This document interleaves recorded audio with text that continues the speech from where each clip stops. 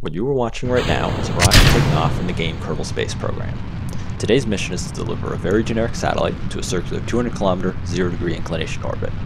What makes this interesting is not the mission itself, but rather that this launch is parameterized and entirely automated. Let's move the launch view aside and look at how this is accomplished. MATLAB and Simulink are designed with aerospace control in mind, which makes basic control of the rocket nice and simple. While hardware compatibility is also a strong suit, this exact application is a bit out of that scope, so the first course of action was getting Simulink to talk with Kerbal Space Program. The base game understandably has no way of communicating with Simulink, but there is a nice mod called KRPC which opens up API access to the game, and thus the vehicle information. While this mod allows access to the needed information, it still doesn't talk with Simulink. MATLAB, however, can execute Java code, which, coupled with KRPC, allows Simulink to talk with KSP using a MATLAB function block. Now that Simulink can read sensor data and command the vehicle, some actual control logic can be written.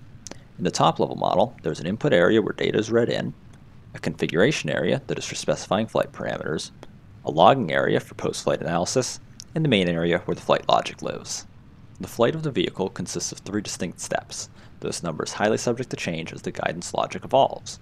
The flight starts with a brief startup phase, where it makes sure the vehicle is correctly configured for automated flight. Once this has been checked, it switches over to the Stage 1 flight phase. Here, the engines start and the rocket lifts off. At this point, it is following a path to execute a gravity turn such that it would end parallel with the ground at a user-specified altitude.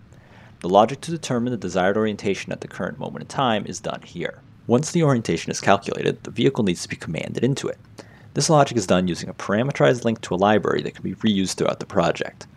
The library takes desired and actual orientations along with the ship's angular velocity and returns control values for pitch, yaw, and roll commands.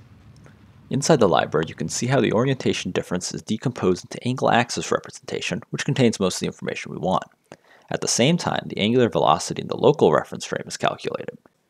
Now, all these values can be combined, so the rotation angle is related to the desired angular velocity, and the Euler vector components are the proportion of angular velocity that should be on each axis. This is compared with the actual angular velocity that was calculated to find an error value. For all axes, this error is fed into PID loops, which are parameterized. Note that while pitch and yaw have effectively the same moment of inertia, the roll of the rocket has a significantly smaller one. For this reason, the pitch and yaw can be tuned together, but the roll needs to be tuned separately. After stage separation, the guidance changes from a ground-centric view to an orbit-centric view. For missions at 0-degree inclination, the only needed orbital actions are raising and lowering burns, though in practice only raising burns are of concern now. The second stage is broken down into 3 steps. First is the initial raise, where the stage simply wants to get into a somewhat stable orbit with an apogee at the target, 200 kilometers in this case. It does this by pitching up and down to maintain a time to apogee of about 10 seconds. This means that the burn's effect on the orbit is easy to predict. Once the target apogee is reached, the engine is shut down and the stage begins its coast phase. Once it coasts to just before its apogee, the engine is briefly reignited to raise its perigee to 200 kilometers as well.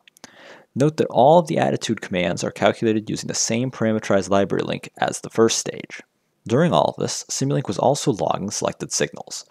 This data can be plotted afterwards to analyze the flight and determine points of inefficiencies. The data is also invaluable while debugging. While this project was entirely virtual, a real-world project could swap out the inputs and outputs for simulated data to allow for testing. There's a lot more work to do before I would consider this project complete, notably allowing for more complicated orbits or even inter-body missions. I would also like to increase the accuracy of the game by adding a series of realism mods. Finally, since it's too cool not to do, I want to implement a Falcon 9 style propulsive landing like I did previously using KOS. I will likely make future videos as this project evolves and gets more realistic. Check in this video's description for links to any future videos and my previous propulsive landing using KOS.